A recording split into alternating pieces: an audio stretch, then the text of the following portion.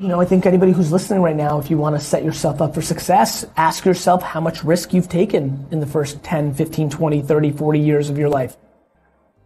When I started talking about business on Twitter, every single comment in 2009 was, shut your mouth, wine boy, stay in your lane. I'm telling you right now, you want to talk about why so many of you aren't exactly where you want to be? Look deep inside yourself on what your expectations of others are.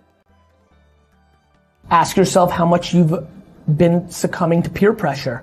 Like if you've always wanted to be cool to the popular kids in your high school, you're in trouble. The amount of people in here that have a job they hate and they buy things they don't care about to impress people they don't give a fuck about scares the shit out of me. Most people spend money on dumb things, which then forces them to do things they don't want. Long before I became the wine guy on YouTube and Twitter, I was a businessman. And I think if it's your truth, there's a very big difference between being an entrepreneur and a successful entrepreneur. I can say that I'm a football player. Doesn't mean I'm going to get paid to do it. And so I think the truth, I think it's unbelievably exciting for me. It feels warm in my heart that the thing that I've seen consistently, analyzing this every second of my breathing day for the last decade, has been whatever your truth may be, as long as it is actually your truth, you will always over-index. And people told me to not curse on stage. You know, my agents who booked, like, stop cursing on stage because we're losing so much money. I'm like, I can't.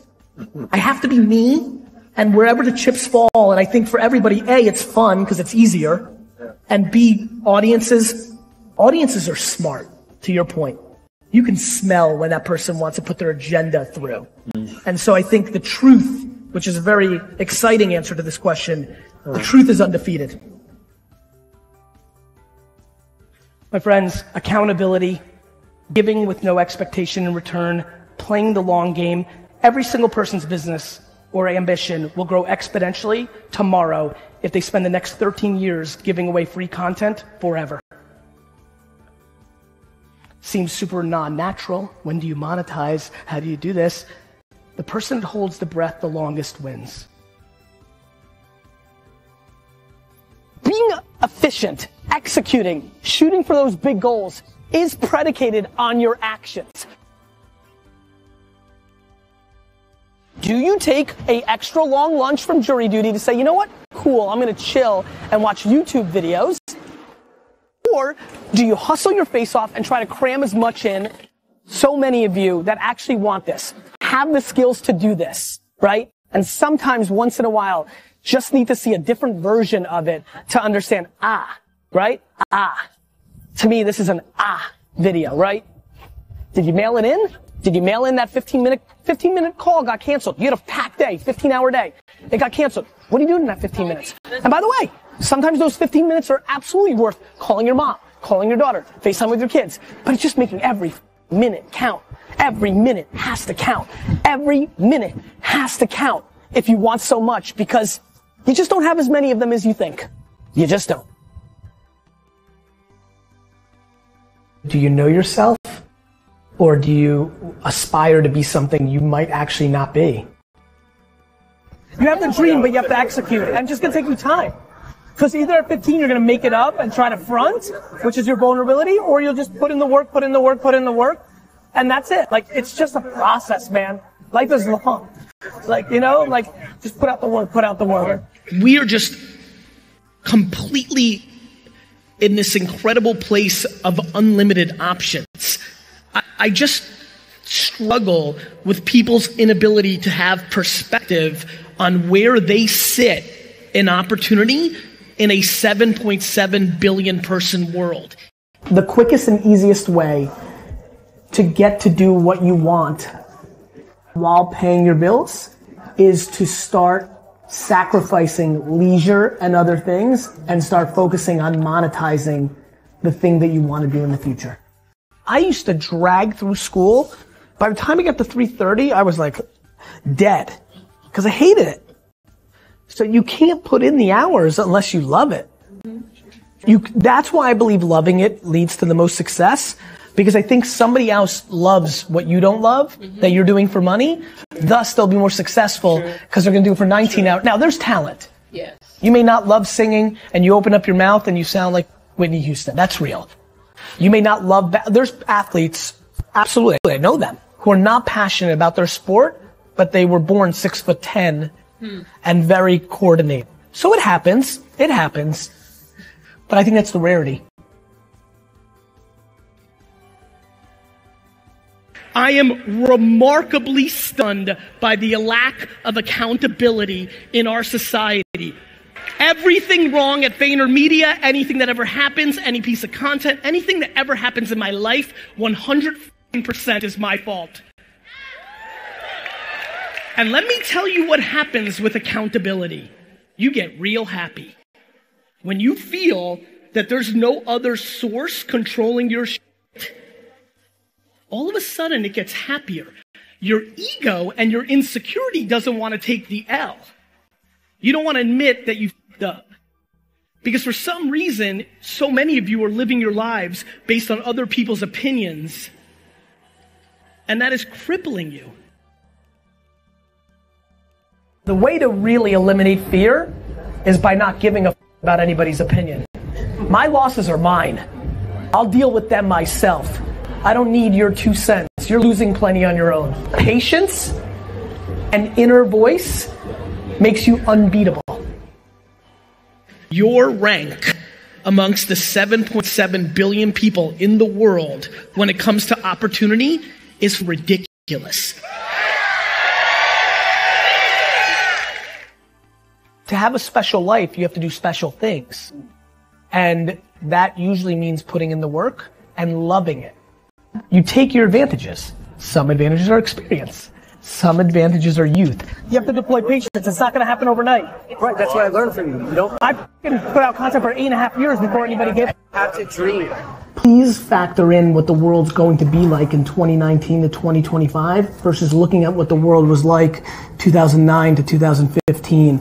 Way too many decisions by way too many people are being made by factoring in the past without anticipating the future. Forget about Benzes and shoes and homes and planes.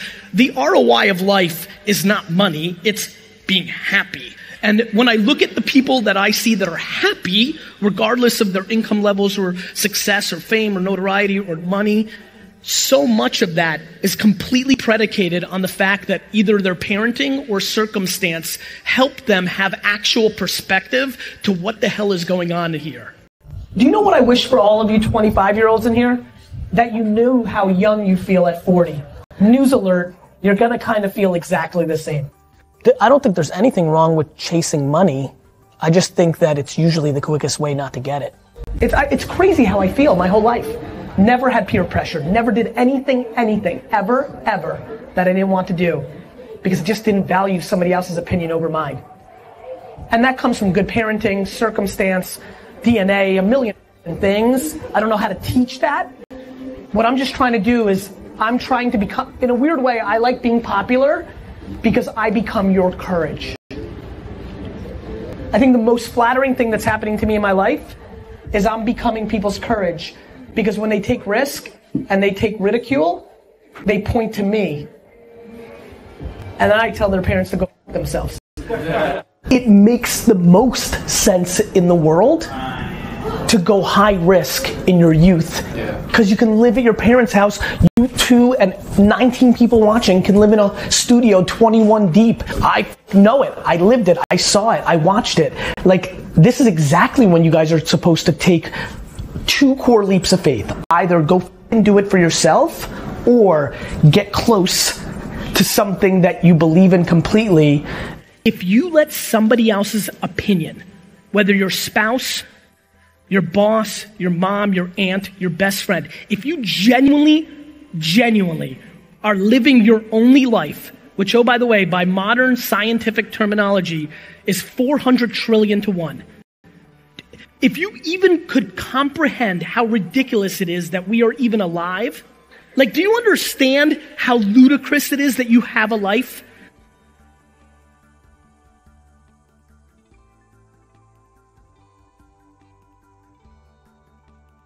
This phone is more powerful technology-wise than the computers that Ronald Reagan had to run the free world. This thing, while you lay in bed from 7 p.m. to 2 in the morning, is your gateway to get out of the thing that you complain about. Yet, we'd rather watch entire seasons of Friends again on Netflix. The one thing that connects everyone here, regardless of you're winning, you're losing, company, employee, entrepreneur, the one thing from coast to coast that connects every person here is the one asset that we should all be chasing is attention. Before you achieve anything, whatever the hell you came here for, when you go and output to try to create your business, run for mayor, raise money for a nonprofit, no matter what you do, no matter what you try to accomplish when you leave this conference, the one thing that you should be chasing is people's attention. Before you can accomplish selling a sneaker or a cookie or a t-shirt or insurance or whatever you do, you need somebody's attention to tell them.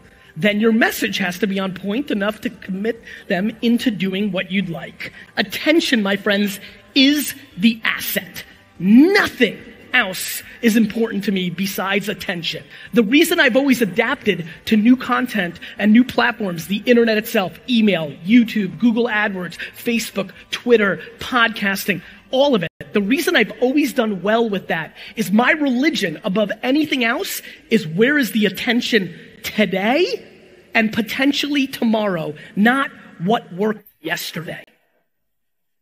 There's nothing mathematically in life that can happen that is more ridiculous than the fact that you got one. You're more likely to get struck by lightning 14 times than have a life. Forward, forward, forward. Mindset, all of that leads to one thing.